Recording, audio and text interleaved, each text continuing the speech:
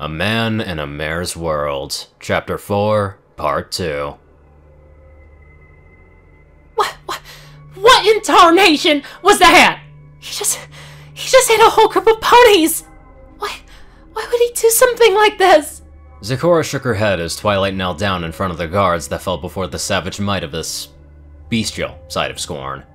It was not him that did this. Not voluntarily. Princess Luna nodded. Indeed. Sister and I have known about the traits and effects of the amulet for centuries on end. Its origins may forever be a mystery, but we do know that the extent of the corruption goes far beyond even the darkest foes of Equestria. Celestia swallowed some of her own bile down as she came to grips with what she saw, rubbing her throat before she spoke again. Yes, but if Scorn has the amulet and he kept it all this time, just how many incidents have happened? Only one. Every pony turned to Zecora as she sifted through her cloak. You heard him in the past. The human has only ever done this once before, but it did not last. We have learned how to stave off the amulet's hunger, but any sign of weakness will enact the corruption, and everything around it will be torn asunder. Both princesses and Twilight by extension were shocked at this. So the amulet was controllable? How? No pony in the history of this nation has ever been able to remain stable and whole while wearing such a powerful artifact. What they've just witnessed now is proof of that, but then again, Twilight remembered the week that had passed. If Scorn was wearing the amulet the entire time, he was most definitely using its powers for the right reasons. With murder aside, he stopped a robbery, saved a filly in a well, rescued Pinky and the cakes, and even repaired Sugar Cube Corner. Any power used responsibly like that was guaranteed to show that the Alicorn amulet was controllable, and it appeared that Scorn was the best candidate and host for such a dark element.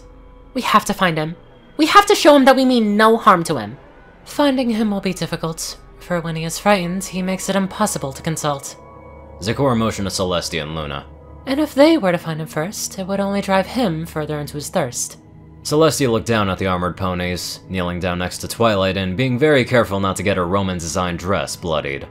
I still do not understand. Why are these ponies out here? Why was a guard squadron sent to the Everfleet in the first place? That's because they're not ours. Both Luna and Celestia looked over at Gleaming Shield as she was reading a scroll sent to her. I sent word that there were casualties out here, and I just got a response from the General. All Royal Guard squadrons are back at the castle. Rarity blinked. So then, who are these mares? I'm not sure, but unless Squad 47 back at Canalock Castle all have twin sisters, we're looking at imposters of some kind. Gleaming rolled up the scroll and sent another to the castle. You all go. I'll have a few more guards help round up the corpses and take them back to the morgue in Ponyville. Something doesn't add up here. Twilight stood up. Right. Be careful, Gleaming. Come on, girls. Gleaming Shield waved to them as they rushed through the forest, leaving Zecora and the princesses behind with the captain as they rushed in the direction of Scorn's departure, hoping to find him before he got too far.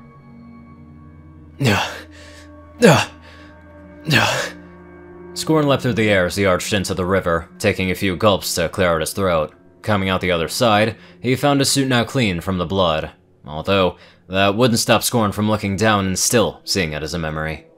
I'm starting to really see why no pony would ever in their lifetime use this thing. He clenched his fist as he looked down at his hand. This needs to stop. I've proven my point already. Scorn is a revered and feared name. That's all I wanted. I'll be accepted. Finally. He reached up for the Alicorn amulet. I won't be needing this anymore. He gripped the emblem and tugged, blinking as the trinket didn't move.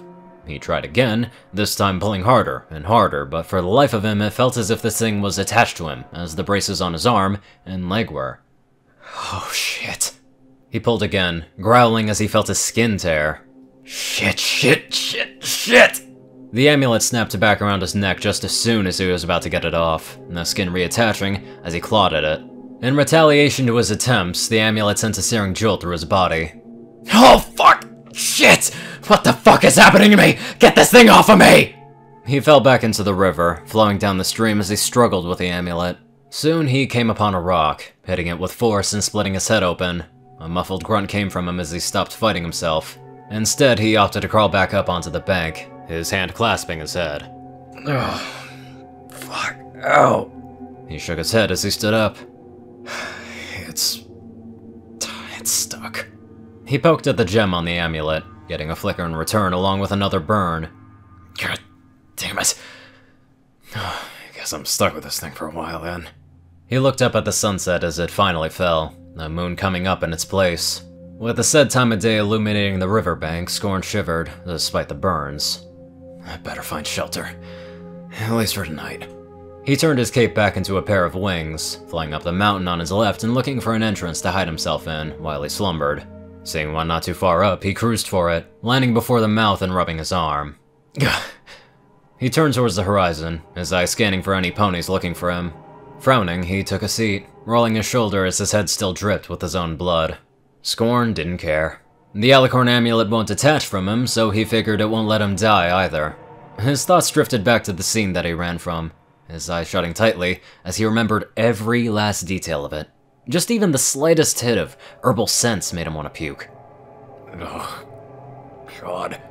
He placed a hand on his stomach as he dismissed the suit, sighing as he sat there. Alone, and beyond scared of what tomorrow will bring. It was in that fear that he actually began to contemplate. Should he have gone with Celeste and Luna back then? Sure, it wouldn't have been a good life, but it's a far cry from being... this.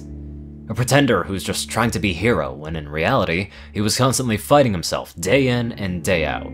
He's an exposed power in a place that's supposed to make you feel safe and secure, like a nerve that's constantly throbbing with pain. It's a nightmare.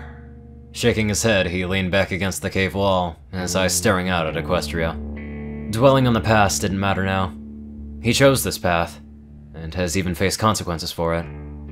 It's about time I own up to them. I'm actually wondering if Scorn is going to integrate himself into equestrian society, not like hiding away or anything like that. If he does, that'd be a big surprise, because that don't really seem like him. That'd still be pretty cool though. Anyways, let's get on to our extremely cool donators. Top donators: Dash of Evergreen, Peter Coulthard, J Tin Man, Darkside, and Ponyman. Courier Crew CI, Strix, Zar630, Narwhals, TacoCat598, Raiden, Black Moonheart, Dospo, Delta Omega, RuneScythe the 9852, Hunter Norman, Austin Rowland, Lightning Blitz, Rhiny Dragonwolf, Secret Moon, Tal Rasha, The Toilet Snake, Sword Brethren Mordred, Ronin Wandering, Enderai63, Random Person Man Guy, Easy, Jack Cadge, Skyochia, Leslie Prickett, Jordan Peterson, Crimson Kitsune 9, Lightskin, Starlight Glimmer, Squiddy Boy, David E. Sanchez, Soul Dragon, Gaggy, Trey, Shadow Drake, Joe Piercy, Alex F., Rainbow Dash, Teal K. Anderson, TV Killer, John Becker, Leon Reynolds, Raven Speedster, Zach Rakau, Mystery CU, Edgar Garcia, One Kingdom 1, Nissa Rusan, Vazuri, Dyslexic Character Sheets, Just a Random Boy, Hatra Plencart, A Crazy Person, Ponyman365, and Daniel Beck. Thank you all very much for watching this video, and live life to the fullest.